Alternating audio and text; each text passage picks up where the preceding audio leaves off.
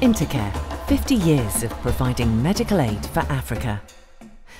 In 1968, London-based GP Dr. David Rosenberg, recognising the amazing work of health providers in Africa, but also their difficulty in getting hold of appropriate and affordable medicines, saw an opportunity to both reduce UK medical waste and save lives in Africa.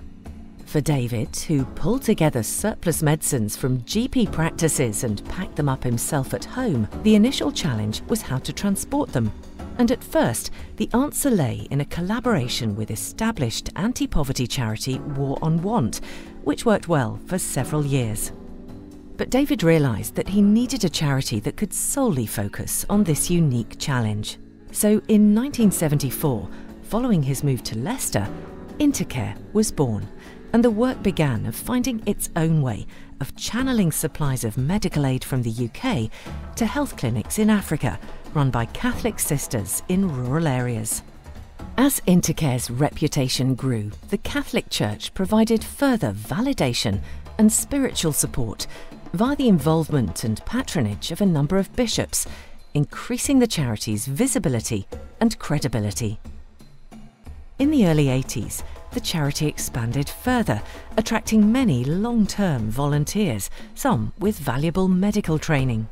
They worked across 6 African countries with around 50 partnered health units. And by 1985, Intercare's regular consignments had totalled over £1 million worth of vital medical aid.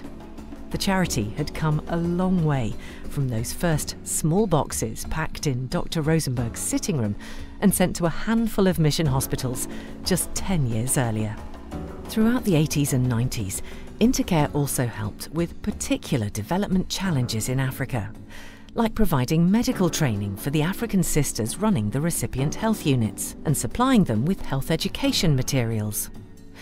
And when the global HIV/AIDS epidemic hit, Intercare played their part by supporting partner health unit staff in reducing the impact on their communities. In the new millennium, Intercare responded to many changes in legislation and the increasing regulations surrounding export of medicines.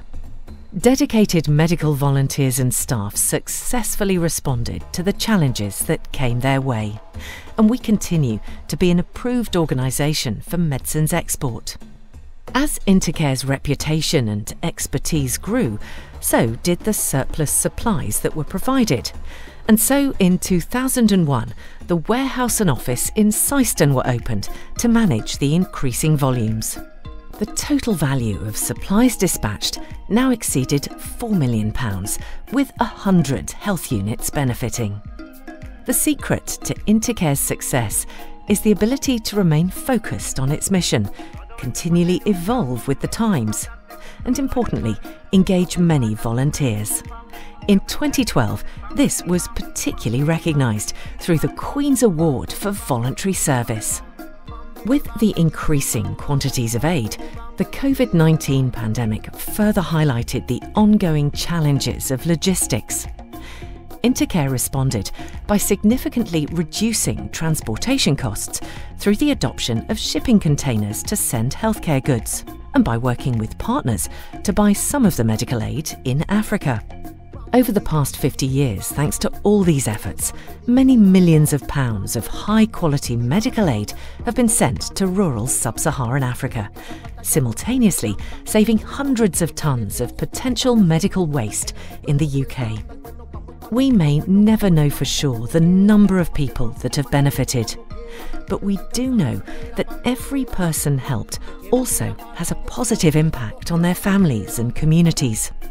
Across 50 years, that is millions of lives impacted for good. Our commitment, with your support, is to continue this life-giving work for many years to come.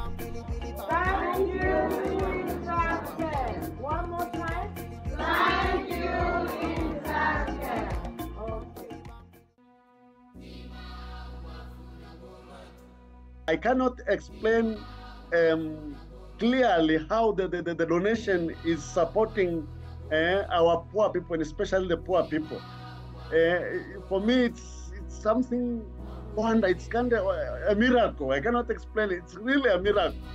Yeah. Our special thanks for you is about for medicine and the lab tests that you gave us. It helped us, even it helped our passion. So thank you very much indeed for your help. I've just been able to watch the video recording the 50 years of Intercare Life. It's fantastic to be able to see faces that I've known, and also to realise that the work is not only continuing but expanding to this tremendous extent. I would never have believed that the work would be going on for 50 years. So I send my heartiest congratulations to all those who have made it possible, and I look forward to the next 50 years.